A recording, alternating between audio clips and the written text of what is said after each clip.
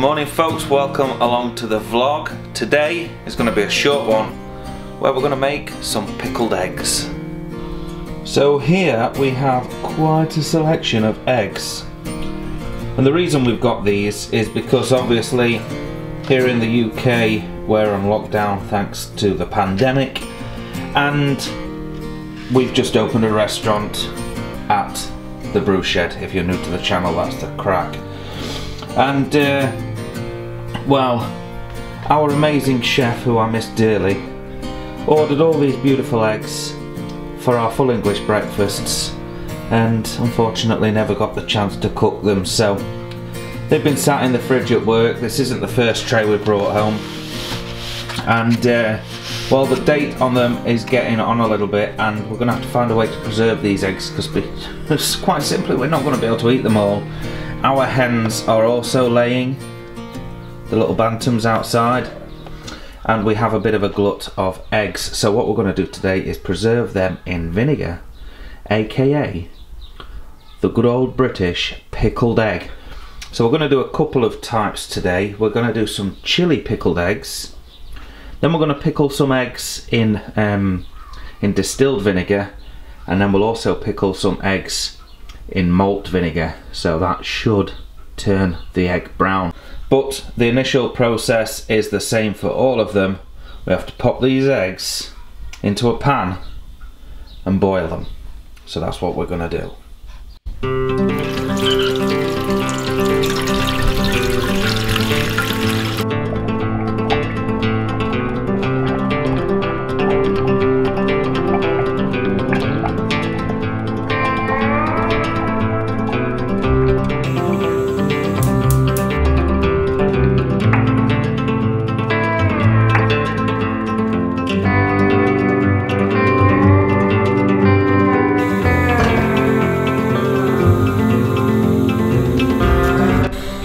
So we've got the water on the hob. We're going to start to bring that up to a boil, and while we do that, while the water is still cold, we're going to plop all of these eggs into the pan, and there are 5, 10, 15, 20, 25 of the shop bought eggs, and we've got 10 of our bantam hen eggs here as well.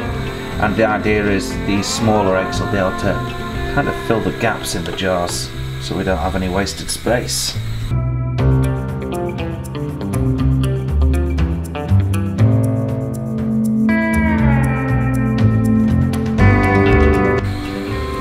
So to save on energy a little bit, I've taken some of the water out. You only need just enough to cover the eggs, and then we've got this little egg timer, and you pop that in and you can see by the colour change on it as to whether you're going to get a soft, a medium, or indeed a hard boiled egg.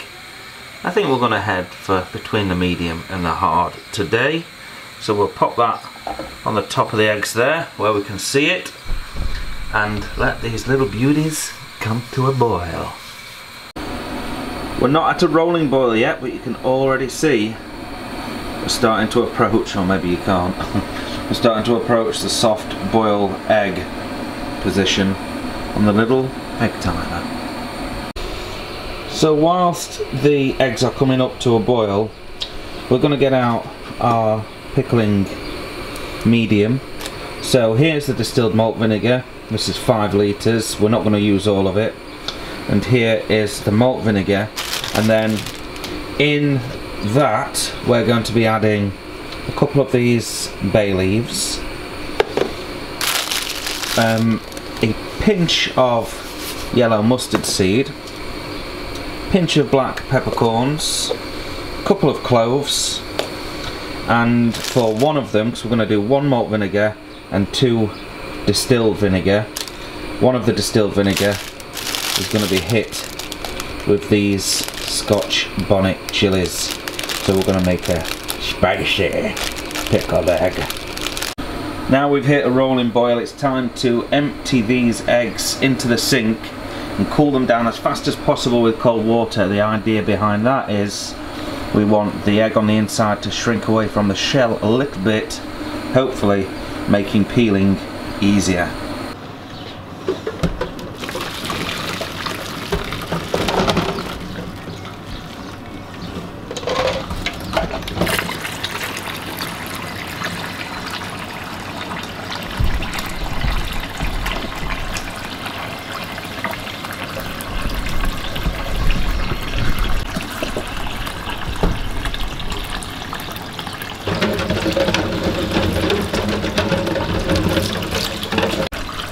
And now begins the long and arduous task of peeling these eggs. Little hint, if you peel them underwater, it does make life a little bit easier, but it's certainly not the best part of the job.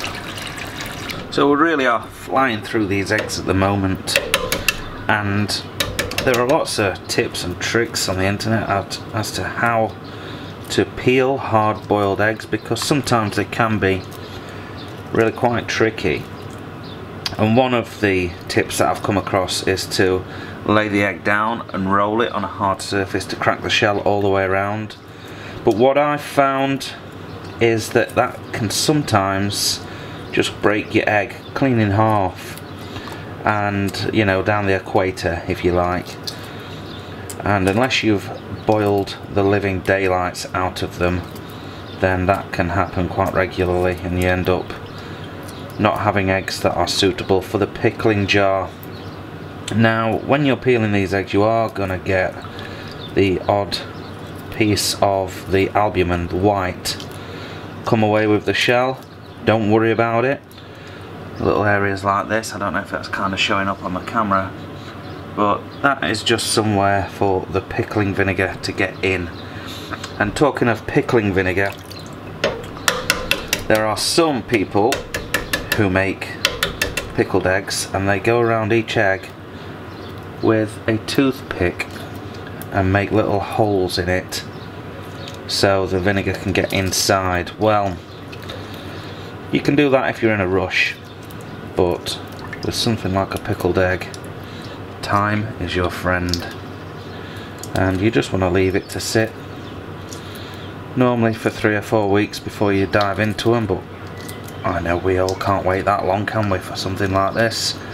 But they are going to be good for sometimes up to a year or more, just sat in the vinegar. And the longer you leave them, and yes indeed, the stronger the flavour is going to be. So here's a good example of a shell that doesn't want to come away. You can see it's got this membrane on this inside, so a quick dip in the water and then all of a sudden the liquid goes behind that membrane and lifts it up, and then once that membrane is up, then what tends to happen is your thumb or fingers can slide along the shell, along the albumin a little bit easier, just peeling that shell off. Keep dunking it in the water to give yourself a little bit of lubrication. We all like a little bit of lubrication. It makes things go so much easier. And there we go, another prime, perfect looking eggo. So we've got the pickle jars ready, and in the bottom of them we've got the herbs and spices, the bay leaf, the mustard seed, the cloves and the black peppercorns. This one here has the 5% malt vinegar in. This one has 5% distilled malt vinegar, and this one also has 5% distilled malt vinegar with the addition of 3 habanero chilies. So the next job is to pop in the eggs. So we lost one of the bantam eggs, so I wanted to put 3 bantam eggs into each jar because we have 9 of them left. I think there's some in the bottom still.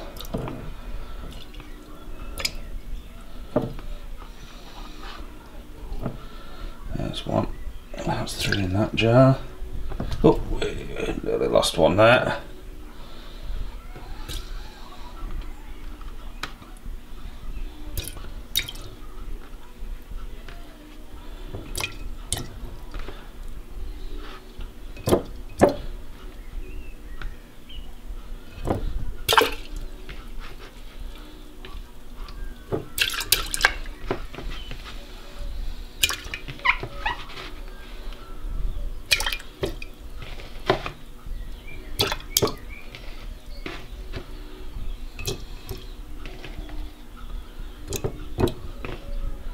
It looks like we've got room for a few more eggs. Anyway, we will pop a few more in here off camera, and then we'll come back and seal up the jars. So that's the extra eggs. I've boiled another 13, and we're going to try a different approach this time. I've got some ice water, and apparently taking the eggs straight out of the boil, still steaming, dropping it into the ice water makes them peel even easier. So we're going to take a little bit of a chance on that and see if indeed we can get it to work. And I think now's a good time to introduce a couple of bonus boiled egg fun facts. So after doing a little bit of research online, so you need to take all of this with a pinch of salt, I've discovered that apparently boiled eggs were a German invention, where they had a glut of eggs and they already had a well-established gherkin eating community, and they began pickling eggs to try and encourage them to move on to the eggs. Whether that's true or not, I don't know. And also, if you boil some beetroot, you can add a little bit of the pink beetroot juice to the boiled egg vinegar, and it will taint your eggs a wonderful pink colour. Then if you slice them, they make a lovely garnish for salads and other dishes, because they look, well, quite strange. Well, that seems to be peeling pretty much as well as just running it under cold water did previously, so I'm not sure whether going to the trouble of having to create or make some ice to put in your ice water is really necessary. If you've got it, I suppose it speeds up the process, but yeah, it's still as tricky, this is. So I think just running it under cold water is about as good as it's gonna get, folks. Anyway, I'll peel these and then we'll move on to the rest of the video.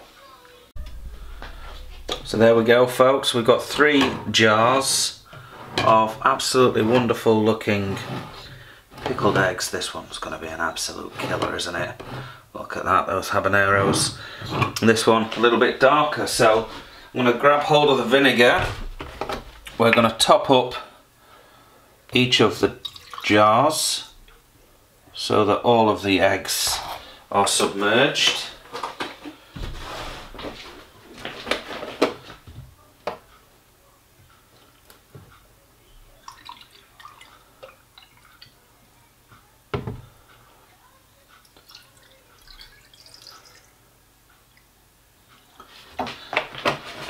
And there we go.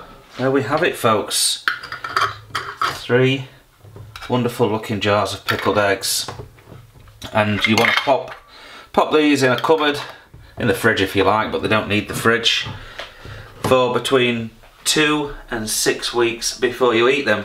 And for a bonus before we leave, the best way to eat a pickled egg, in my opinion, is to drop it into a bag of your favourite salt and vinegar crisps and then enjoy them together. Quite the quintessential British bar snack.